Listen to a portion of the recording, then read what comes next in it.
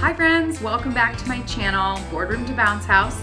I'm Tana and today's video is all about wrapping for Christmas. Today's video is a collaboration with my friend Megan from Times to Remember, and she has some great tips for you on how to get the kiddos involved in wrapping.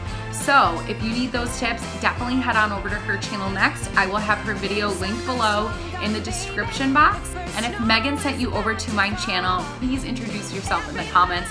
I would love to hear from you. Okay, so I'm gonna be doing some wrapping this evening. I did some wrapping last night. I do have another video of just wrapping motivation where I'm wrapping gifts from a certain special someone. So I do have that linked below if you'd like to check it out for some motivation. But as far as some tips or how-to when it comes to wrapping, tonight I'm going to do a little bit more of a instructional how-to. My favorite place to buy wrapping paper is Marshall's or TJ Maxx. I paid $2.99 for this roll this year. It's premium quality gift wrap. It is about 30 inches by 12 feet.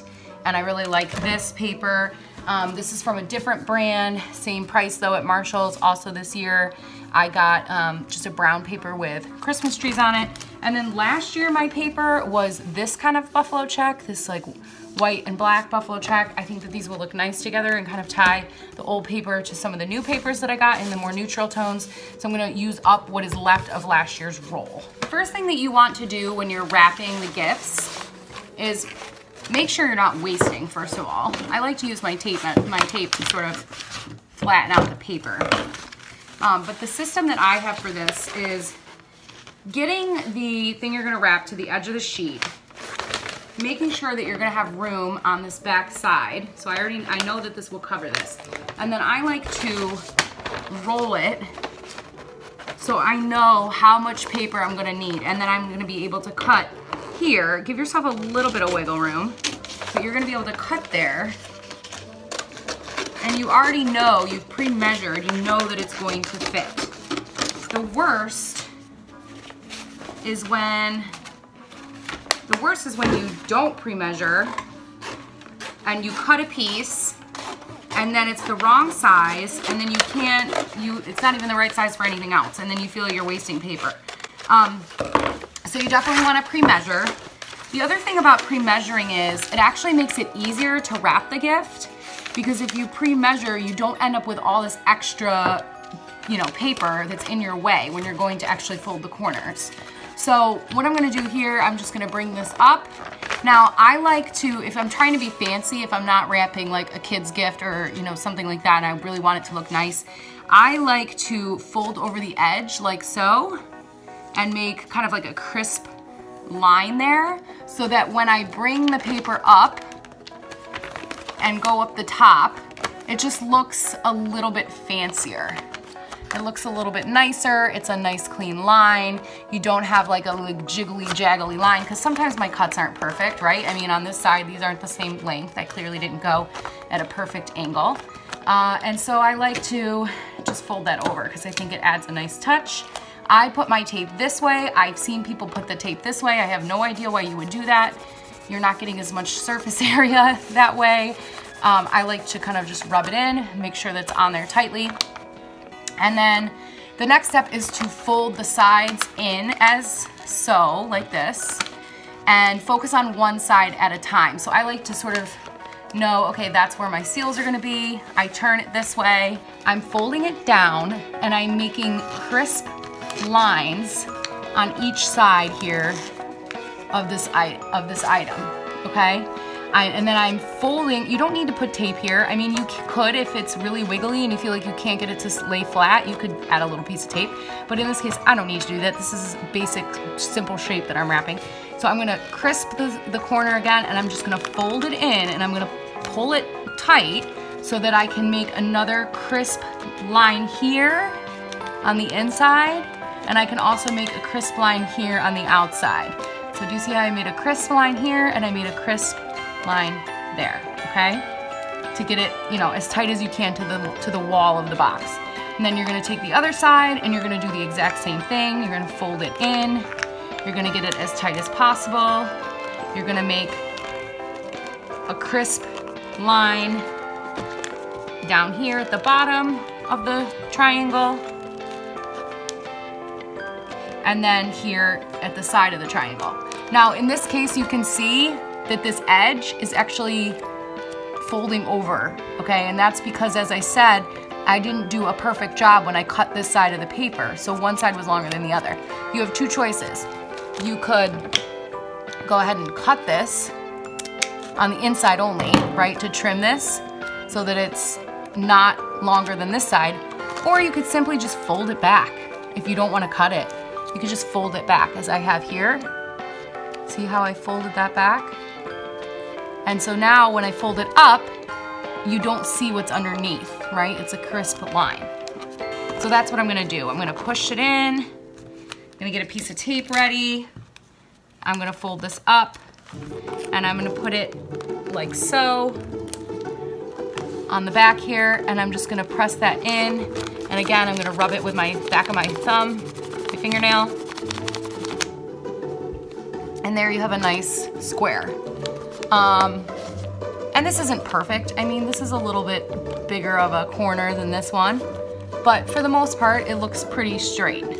Now, where you can get it really crisp is the opposite side, because the side that you do first usually is a little bit more difficult because you don't have anything to push on. You don't have anything that you can like really make sure it's tight in there. Now this is secured on this side, so when I push, I'm able to get a really nice crisp tight line on this side. So again, I'm gonna run my finger here all the way in, then I'm gonna make a line, crisp line here. I'm gonna do it on the other side here, make a crisp line on the outside. I'm gonna fold one corner in, crisp line on the bottom of the triangle, crisp line on the outside of the triangle, inside, outside. And then same thing on this side. Bottom of the triangle, and then the outside of the triangle. I'm gonna fold that little teeny tiny piece in. Now, one thing I didn't show you on this side, this is an optional fold. I just did a point here. Some people prefer to actually take this triangle fold and they will fold the corner in like that, and then they will fold it. This is too small of a gift, in my opinion, to do that. I think it will look better with just a regular point. I actually prefer a pretty regular point most of the time, unless it's a really big package or you just have like a really awkward amount of paper. But you could, you know, fold that triangle point into a straight line here. So there you have it. So now this is completely, you know, wrapped and covered. I can sort of crisp seal the sides a bit. And that's why I like using this paper from like a Marshall's, a TJ Maxx, a Home Goods. When you get a nicer brand paper, this is Bella Lux brand, is a Slahill Trading Company. I don't know exactly what this is because I bought this last year, but it came from the same store. So it's something similar. When you use a higher quality paper like this, you're gonna have a much easier time wrapping, and your gifts are gonna just come out so much nicer. If I go to, I love Target, don't get me wrong, but if I go to Target or Walmart and I buy, you know, a $2 to $5 roll of paper from Target or Walmart, maybe it's buy two for $5. 9 times out of 10, I get it home, it's extremely thin. And in fact, I have an example upstairs that I bought, I think 2 years ago, and I've never used this paper again. I don't even know why I'm keeping it. I should just KonMari it and throw it out because it's terrible. Every time I try to wrap with it, it rips. The corners rip while you're trying to wrap with it. It's no good. So definitely make sure you invest in nicer paper if you want your gift to truly look spectacular. Now, the next thing that I'm gonna do after this is I'm going to add some ribbon and possibly a gift tag. I love to save the ribbons from years past. This is like a little ribbon that probably came on like a little jewelry package at one point. I mean, that looks really simple. You could do something like that. I tend to be a really big fan of fabric ribbons. If you really wanted to go crazy with the buffalo check, you could do a buffalo check on buffalo check. I'm not really feeling that today. Okay, we're gonna go with this silver and see if this will work out. So I like to use, preferably I like to use wire ribbon. So this ribbon has a little bit of wire in the side, so I'm able to shape it But I will also use ribbon with no wire. This is a non-wired ribbon, such as, you know, the satin one. This one doesn't have wire. So when you don't have wire, you can't do as many structural things with your bows. I really wanted to use the silver ribbon. I'm probably only gonna be able to do once around the packaging, and in that case, you're gonna start by putting it in the back of the package where the tape is, bringing it forward to the front, then tying it off. And if this has been used before, you wanna try to put the knot where the ribbon already kind of is wrinkly or knotty. So I'm gonna put that there. Kind of make sure that this is looking good still. And then I like to put my pinky over the knot. This is weird, I'm like doing this slow so I can explain it. Put the pinky over the knot and then use your pinky to hold that down while you make a second loop. Okay? Now I've made that second loop and I can easily just slide the knot down, and as I get closer I can pull my pinky out and I can tighten the knot. That way you're not like fumbling, you're able to use your pinky to hold the knot down, okay? So there it is with the knot. Now there's a number of different things you could do on the top. I'm just gonna do a very simple bow on this one. So I'm just gonna, again, you know, make the bunny ears. And I'm gonna loop it around, or you could, you know, you make your 2 bunny ears and you tie it. There's lots of different ways you can tie a bow. I'm sure you all know how to tie a bow. If you don't, let me know in the comments. I can help you out with some more videos. And I'm just gonna tighten this, okay? And you just wanna get it to like an appropriate bow size, right? Like you don't want it to be like super huge or awkward. You want it to be the right size for the packaging.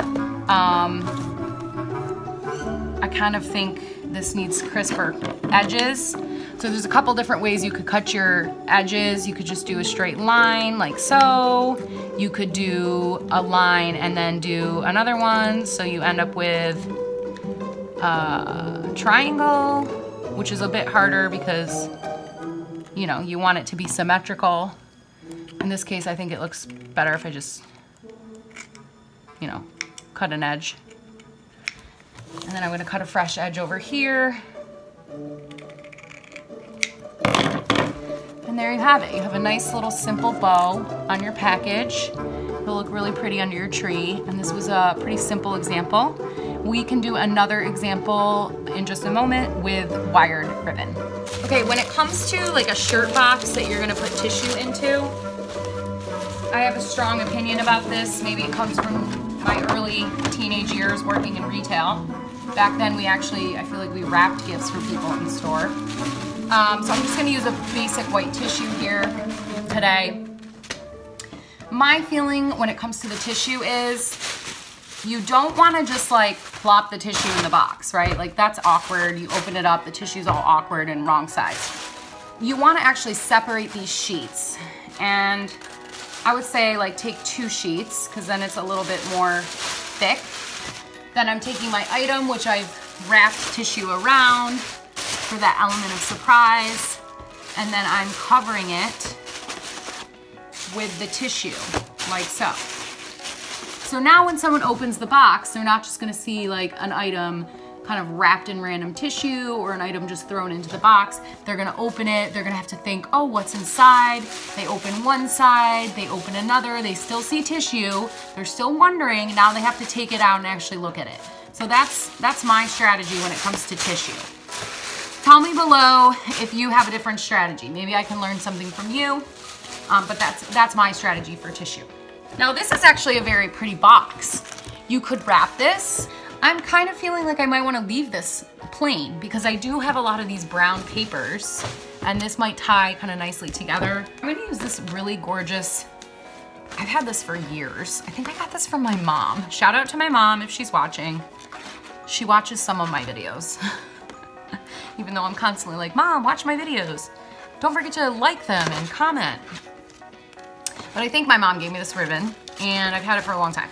And it's great, it like has really held up. It's probably from a craft store like Michael's or Hobby Lobby or something like that. But I like this because it has this like wire in the corner and in the side. So it's really good for making really pretty elaborate bows. My mom taught me how to make bows, so that's another shout out to my mama if she's watching. She's the bow queen. When I was a kid in the 90s, she had this bow thing that she bought off of an infomercial, and she made the craziest bows like all over our house. We had bows on the top of like every window treatment. Bows were really in then. So anyway, that's who I learned my bow making skills from. And I want to do it sort of like 3/4 of the way up because I want the bow to be sort of towards the top. Okay, so I've got my bows situated. They're basically even. I'm gonna go ahead and do a loop here. I'm gonna tighten this pinky just to hold it down while I do another loop, because that's going to secure it in place so it's not like wiggling around. Just try to like sort of fluff it a bit so you don't end up with kind of crazy cinching, but just sort of fluff it a bit. And then I'm gonna make a bow. So I'm gonna do kind of like, I'd love to do a double bow here if I can.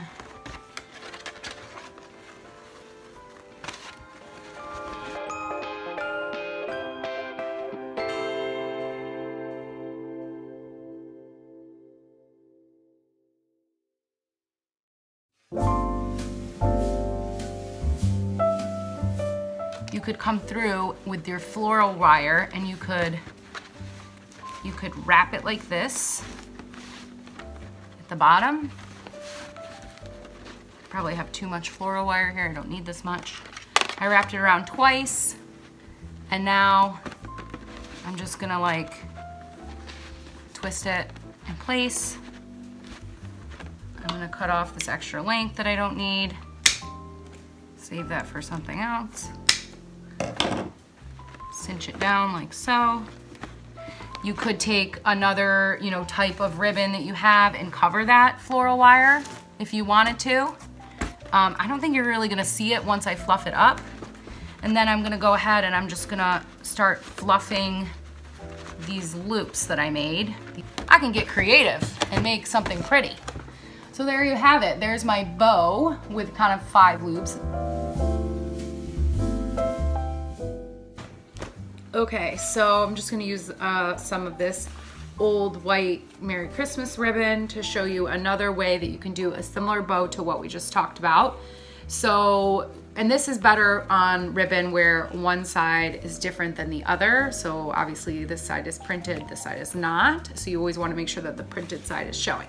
So we're going to start by making a loop, and I'm going to pinch the loop my fingers.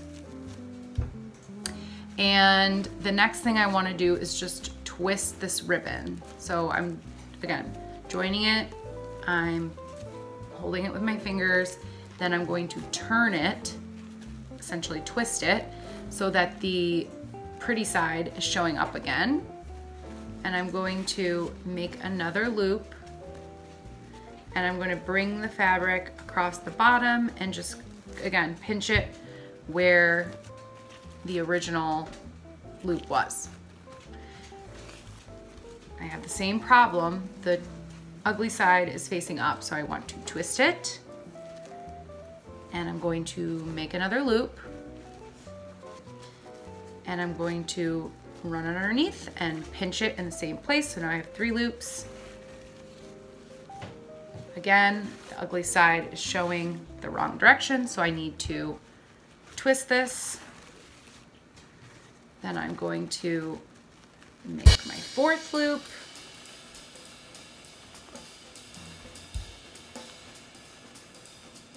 Pinch it. Ugly side is showing up, so I need to twist. So I'm gonna do one more loop. So I'm gonna come back across the bottom. I'm still pinching it.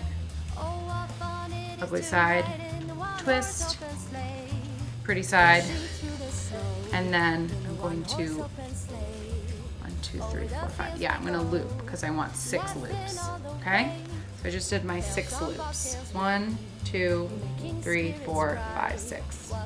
And I'm going to put the floral wire through the bow, through the loops, because I'm holding all the loops in the same spot. So I'm going to put the floral wire through, gather it in the back. Probably should have cut a bigger piece of floral wire, but it's fine. And I'm going to twist it. A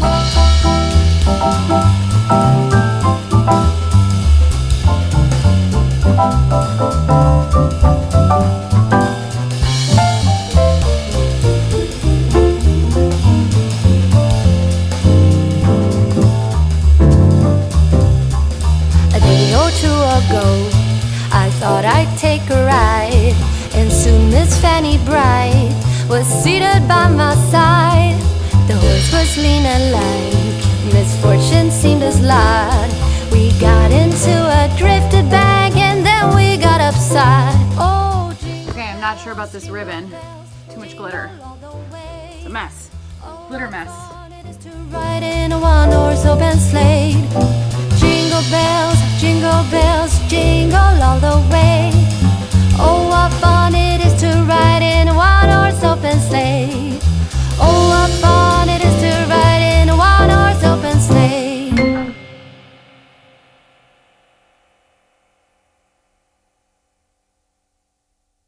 Hold up, I am on my way, I'm in motion. Let's go to the ocean. Yeah, let's go outside. We can hang out on the beach without freezing. Yeah, isn't that amazing? In Christmas times, we'll be chilling and having a good time. Doesn't matter if the snow is falling or the wind blows and the rain is pouring. It will always be Christmas in my heart. But this year I wanna hang out with my friends and family, making angels in the sand, you ready? Doesn't matter, it is Christmas in my heart. And I can promise Santa's coming to visit. No, he wouldn't miss this in Christmas times. Oh, and the sun said it is just getting better on a blanket with the skyline painted in blue. Ooh, yeah, that's what we do. We'll be chilling and having a good time. Doesn't matter if the snow is falling or the wind blows and the rain is pouring. It will always be Christmas in my heart. But this year I wanna hang out with my friends and family, making angels in the sand, you ready? Doesn't matter, it is Christmas in my heart. Here we go! Alright. Now this Christmas, we're gonna dance. We're gonna dance. Come on. We're gonna dance, have a good time. Dance, all night long. We're gonna dance, and have a good time. I think Santa's gonna come and join us in this song. Doesn't matter if the snow is falling or the wind blows and the rain is pouring. It will always be Christmas in my heart. But this year I wanna hang out with my friends and family, making angels in the sand, you ready? Doesn't matter, it is Christmas in my heart.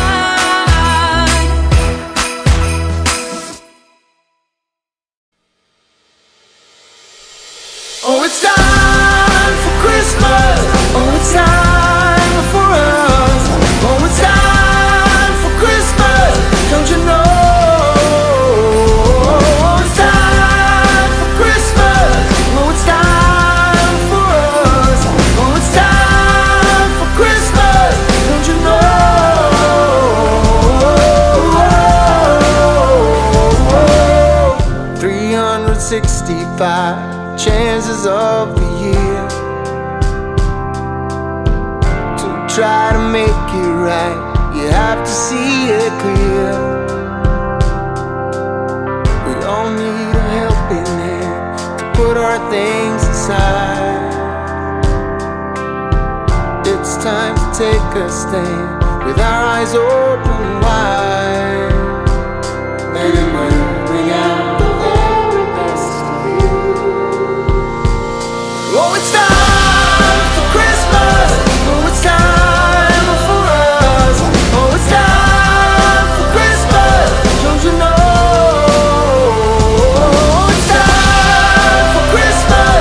Oh, it's time for us. Oh, it's time for Christmas. Don't you know?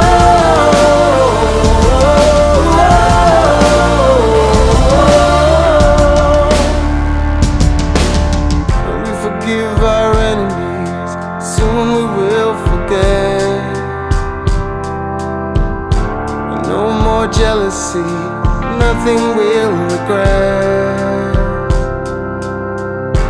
You don't have to believe in Santa Claus to know what's right to do, fighting for a cause. And it will bring out the very best of you. Oh, it's time for Christmas. Oh, it's time for us. Oh, it's time for Christmas. Don't you know? Oh, it's time for Christmas. Oh, it's time for us. Oh, it's time for Christmas. Don't you know?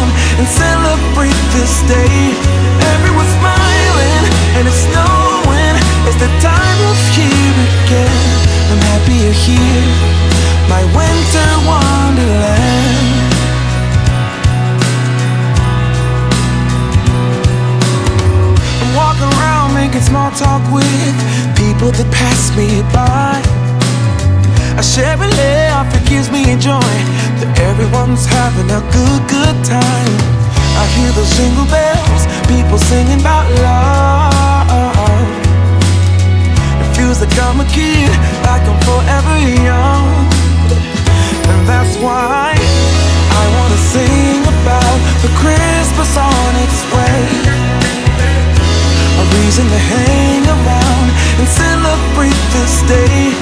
Everyone's smiling and it's snowing. It's the time of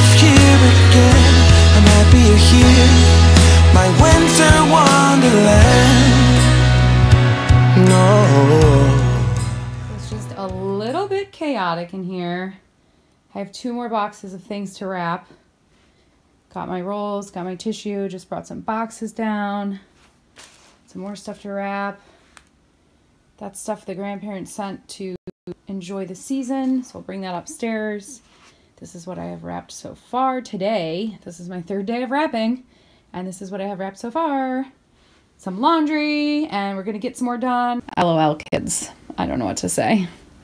I want to say the best way to spread Christmas cheer is singing loud for all to hear. So let's get rapping again and sing some more tunes. It's cold outside, but the fire keeps us warm. We can spend the night underneath the mistletoe. And I've gotten you a present that I put under the tree. Tomorrow it is Christmas, the first for you and me. The snow is falling down and the storm is on its way. But as long as you're around, everything will be okay. 'Cause all I wanna do is spend this holiday with you. Tomorrow it is Christmas, the first for me and you. I've longed for this moment to have you for myself, in a cabin out of nowhere, just us and no one else. I've decorated everything to be perfect for this week. Tomorrow it is Christmas, the first for you and me. Another year went by, but the difference this time is that ever since July, I've been happier than I have ever been. It's safe to say that my love for you is true. Tomorrow it is Christmas, the first for me and you. I've longed for this moment to have you for myself, in a cabin out of nowhere, just us and no one else. I've decorated everything to be perfect for this week. Tomorrow it is Christmas, the first for you and me.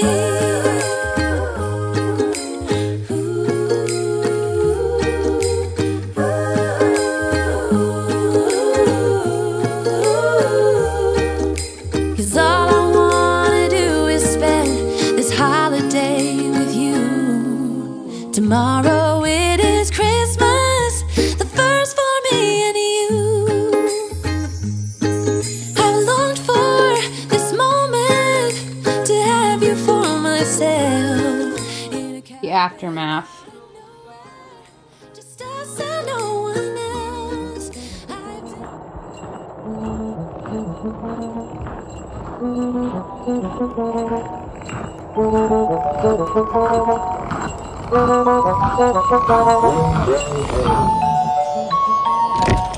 Finns det några snälla barn här?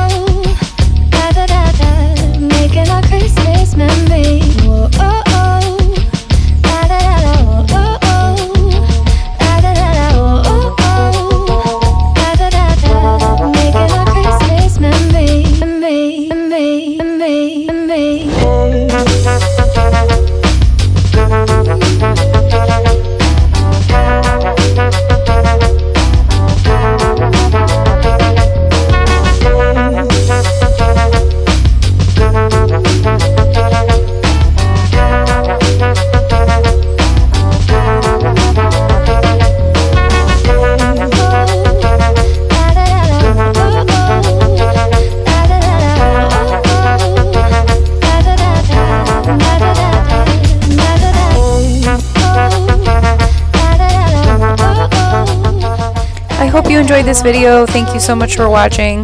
Maybe you learned a thing or two about how to make really easy, simple bows, or how to get those professional, crisp looking corners. If you did, leave me a comment down below. Don't forget to like this video and press that red subscribe button and turn on your notifications. This video was a collaboration with my friend Megan, so don't forget to check out her channel next.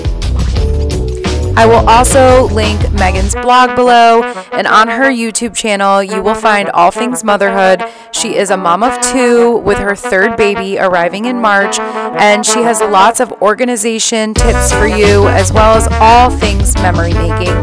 So head on over and check it out when you're done watching my video. Thank you so much for watching. I hope you enjoyed this video, and I'll see you in the next one. Bye, friends.